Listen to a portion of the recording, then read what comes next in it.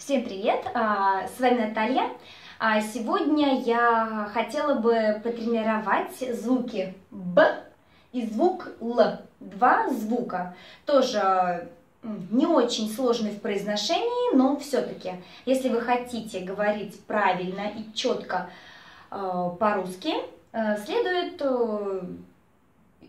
тренировать свой язык, да? Соответственно, язык с скороговорками. Скороговорки – это такие предложения, с помощью которых мы тренируем нашу речь. Okay, you know that tongue twisters are something that we can use to have practice any language. Okay? Это, извините, сегодня мы с вами такую скороговорку возьмем. Итак, давайте сначала на доску. У бабульки батон, бублики и булки.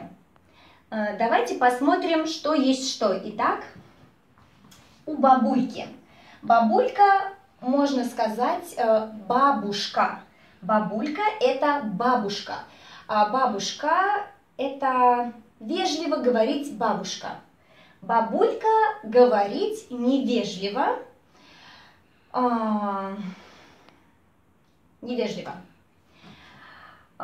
Батон, бублики и булки – это хлеб. Давайте еще раз. Бабулька means бабушка, grandma. Батон, бублики, булки. These are a kind of bread, just bread, okay?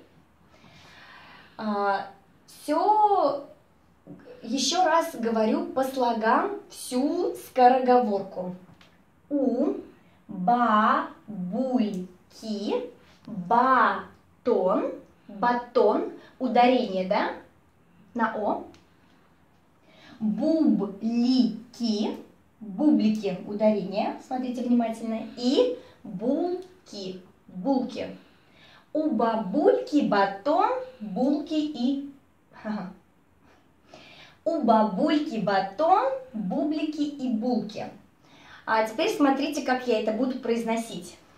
У бабульки батон, бублики и булки.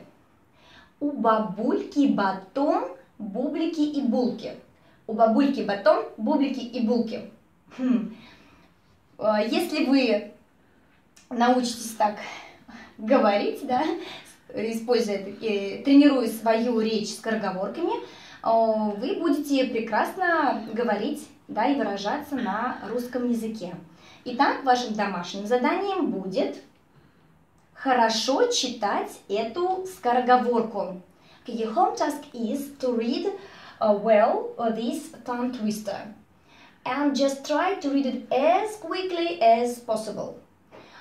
Постарайтесь тренировать ее сначала медленно, а потом быстро. Чем быстрее, тем лучше. Всем пока!